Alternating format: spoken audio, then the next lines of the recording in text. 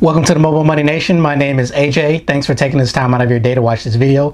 If you're not a current subscriber, make sure you hit the subscribe button down below. Hit the like button because you're really going to like this video, and also hit the notification bell so you'll be notified the next time I create a video. Today I just wanted to talk about the differences between a mutual fund, an index fund, and an ETF.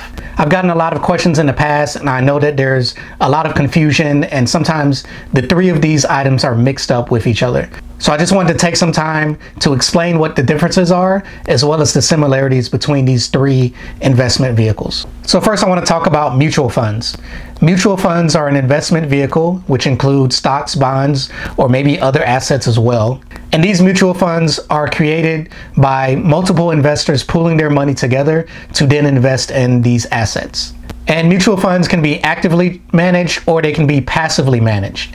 And what that means is that you may have a manager who actively chooses what stocks or bonds are going to be included in this mutual fund, which may involve more or less trading depending on what their strategy is for that mutual fund. And now the more passively managed funds are funds that may follow a specific set of stocks or maybe an index of funds, which we'll go into talk about later in this video. And so the main thing with mutual funds is that it gives the average investor access to professionally managed funds that they may otherwise not have access to.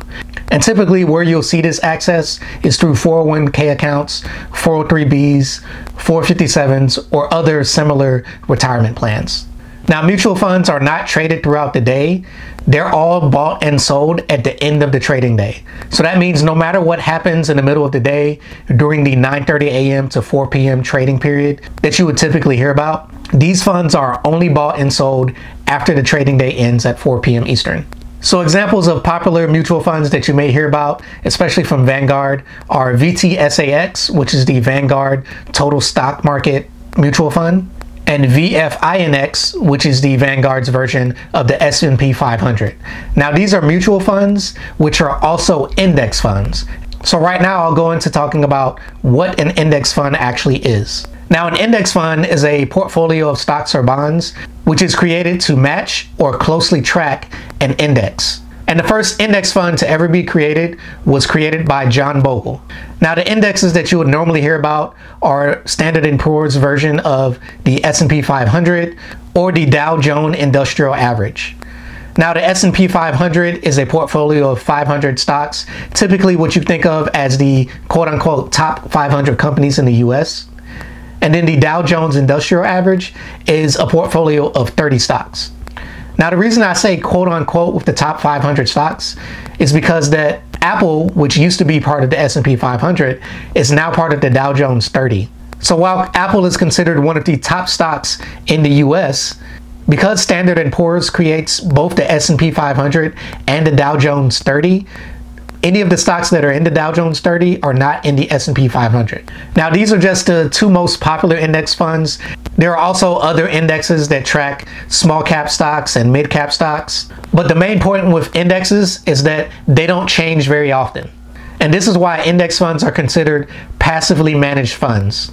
And index funds can come in the form of a mutual fund or as an ETF.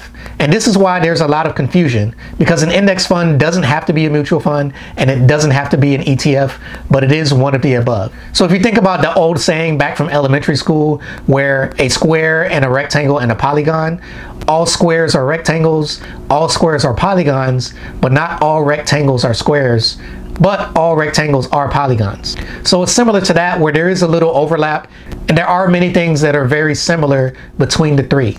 Now index funds can come in the form of a mutual fund or an ETF. And so an example of an index fund that is a mutual fund, like I mentioned earlier, is VTSAX. And that's the Vanguard Total Stock Market Index Fund, the mutual fund version.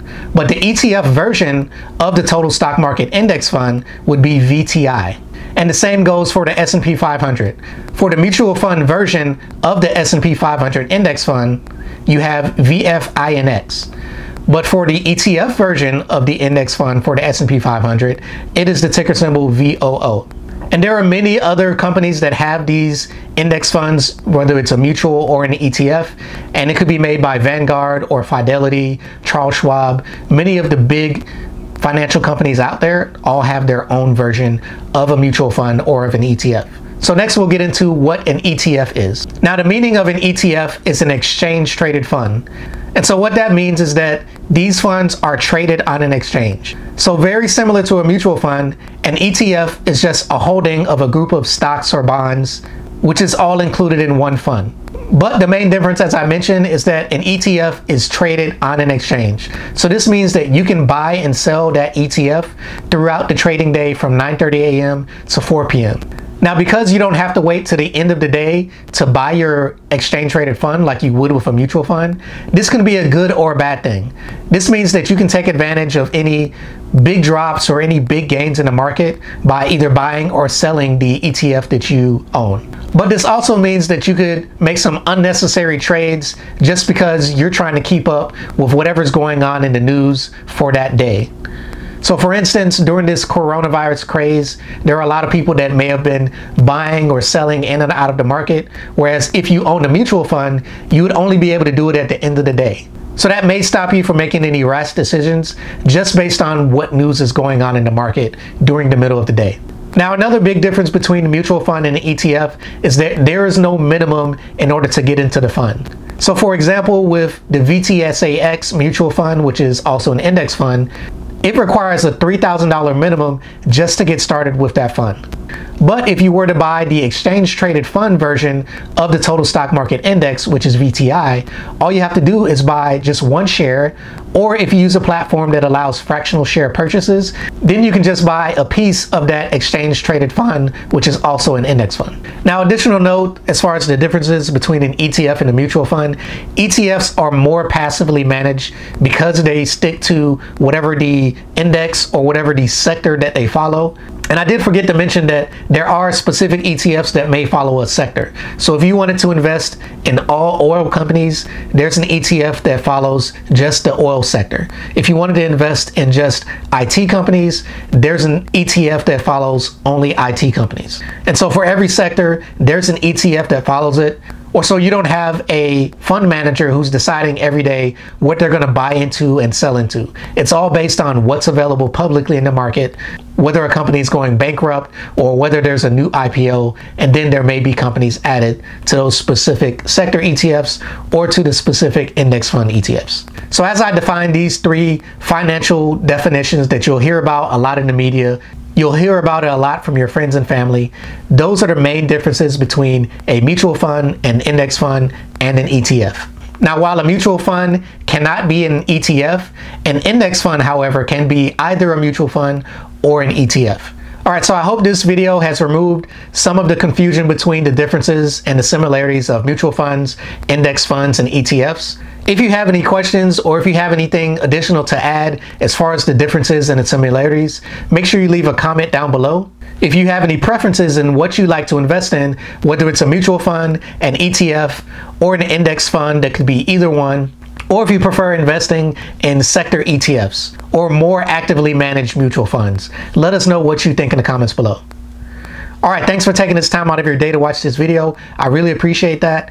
If you're not a current member of the Mobile Money Nation, all you have to do is hit the subscribe button down below, hit the like button because you really like this video, and also hit the notification bell so you'll be notified the next time I create a video.